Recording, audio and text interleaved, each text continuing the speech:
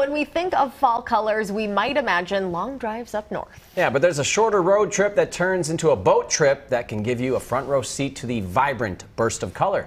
WCCO photojournalist Tony Peterson takes us on a paddle wheel boat ride in Taylor's Falls, where nature and history put on quite the show.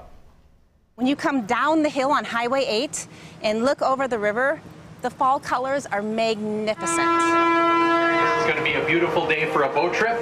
The Taylor's Falls Scenic Boat Tours was started in 1906 by my great-grandfather, Carl Muller. Enjoy your boat ride. Today we're going to be riding on the Taylor's Falls Princess. Actually, there's 2 paddle wheels. On our daily excursion, we go about 3.5 miles downstream and 3.5 miles back upstream. This is the furthest north.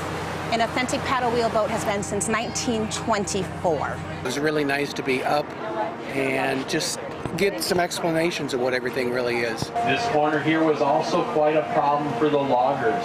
It was actually the site of the world's largest log jam, taking place here in 1886. And learning about why it's called the Falls, Taylor's Falls and St. Croix Falls. It would see as many as 250 steamships in a single summer, along with bringing supplies up to the loggers. They also brought Swedish immigrants here to the area. We get to sell fun. People come on the boat and, you know, they tell stories. We were here 30 years ago, 50 years ago, 100 years ago. My grandparents used to do it.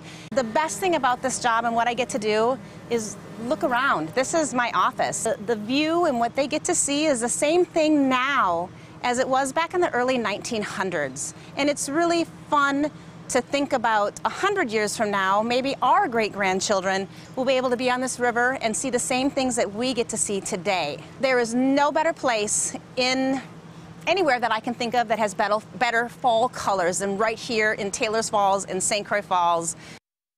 That'd be a great place to plan. I've actually done this with my family. Okay. I can attest. It is really cool. I mean, Taylor's Falls is a gorgeous area. I always hear that it's a great town. popular hike just along the bluffs and everything themselves, but to take it on a boat tour and get the history lesson at the same time, it's one thing to just hike, but to learn what happened over there over the years has got to be fun as well. All ages, too.